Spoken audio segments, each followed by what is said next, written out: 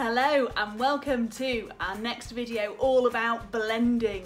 So this is a skill that the children learn in reception, and we've got the early years team together to share some ideas and games that we play on helping your child develop this critical skill that means they're going to be able to blend sounds together and read their first words. So it's worth mentioning here, when your child does start to be able to read those sounds, we usually start off by introducing them with vowel consonant words like up, and consonant vowel consonant words like dog that are easily decodable, so that means they can segment and blend those sounds together, and that will make it a little bit easier for them. So when you're looking for objects and toys around the house to use, that should help you. So first of all, we're going to start off with oral blending. We're not looking at the letters yet, we're just blending by listening to those sounds. So we can blend sounds together and we can segment them by doing this. So I'm going to use the example of cat, cat. And we can clap our hands to blend the sounds together. I'll show you another example so you get the hang of things. D, o, g, dog. And the clap is us putting the sounds together. Another great game that you can play is a simple game of I Spy, and just change it up a little bit. So I play one when we're out in the car. I'll say something like I spy a dog, dog. What do I spy?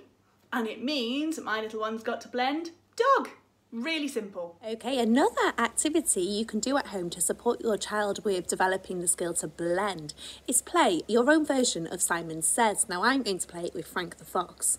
Okay, just to give you a quick example of how we could do that. So Frank the Fox says, put your hands on your head.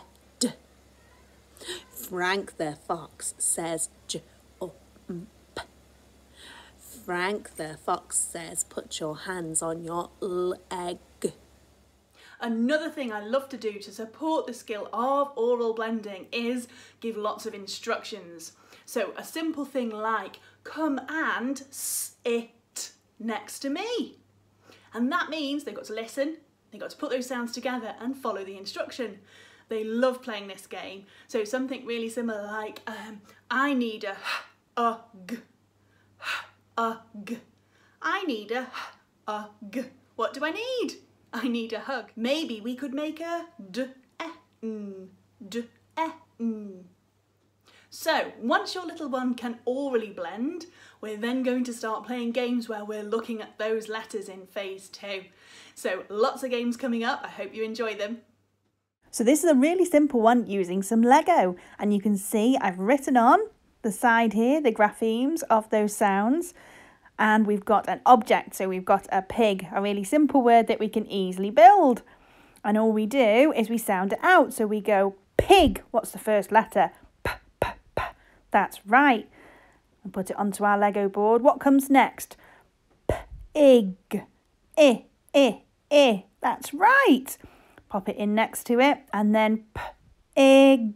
What can you hear at the end? Pig. That's right.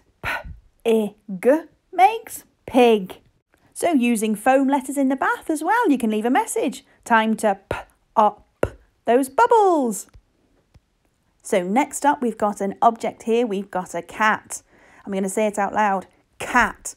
What's the first letter in cat? K, k, k. Now, what can you hear next? K, at. That's right. K, a, t. Which one could it be? Can you find the t, t, t sound? K, a, t. Brilliant. K, a, t makes cat. Now this game is all about matching the word to the object.